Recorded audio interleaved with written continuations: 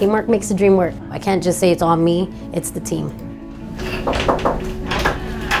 Hello, Rose. I don't think I've actually ever met you, but I've seen you running around clinic. Possibly.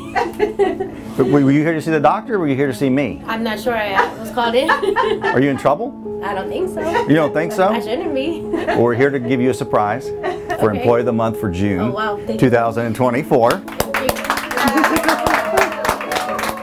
You've done a phenomenal job. Don't start crying on me.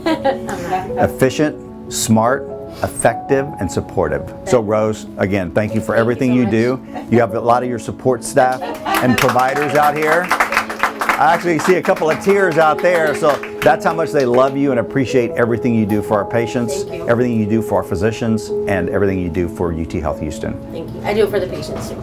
Thank you. She's an essential person here in the clinic. She's probably the most knowledgeable in terms of how the clinic flows. Okay, you're welcome. It's very important to build this rapport or like relationship between the child but also the family, right? Go ahead and lay baby down. She's competent, she's good, she's fast, and she's very involved. Entonces, it's what you want to have when you have a busy clinic. And I'm gonna get a temperature. I just like helping people.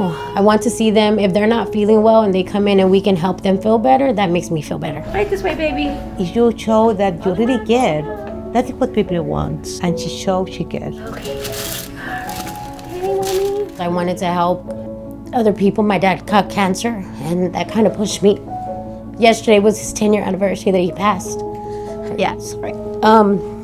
That helped me, and he was there by my side. My mom was by my side, so that was what helped me to change my career to this and why I'm still here. No matter how challenging it is, how difficult, how much you might say I can't do this anymore, just think of the reason why you started, and it's for the patients. And that has helped me to continue to move forward. Seeing these children go through the things that they're going through, it makes it all worth it. It makes it all worth it to see that they can still smile.